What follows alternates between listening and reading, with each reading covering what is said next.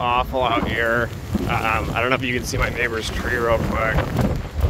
Yeah, that tree's just snapped in half. There's a huge tree.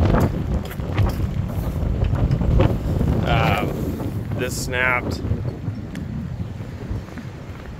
I gotta get out here though and get these trees put up. I'll come and get these ones at the end probably.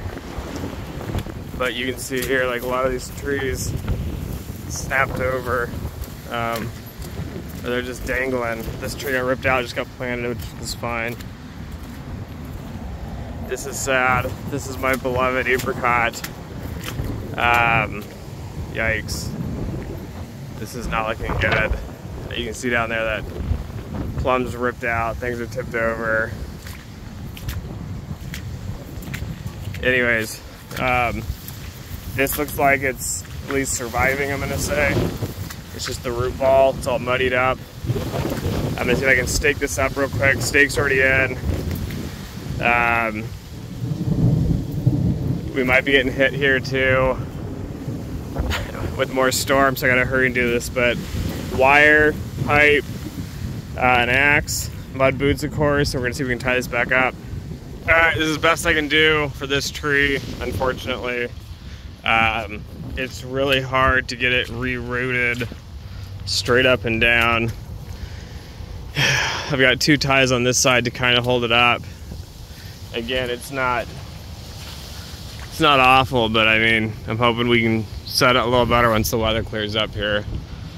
Alright, so this one's newly planted. This will be quick and easy to do.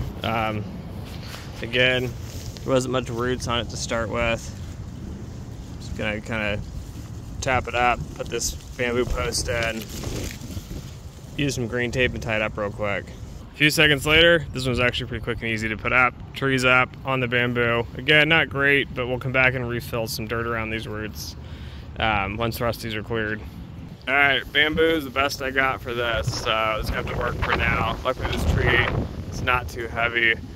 Got some stakes down here, but they're not these metal posts. You can see over here that I've had in a few other trees, so yeah, it's gonna have to do for now. Well, we lost most of our apples here. Still a few on the gala. But we did get this tree staked up. This is the Mormon or Chinese apricot here. Again, if you guys look at this water, it's just muckier than mucky. So I guess kind of the downfall of using soil amendments.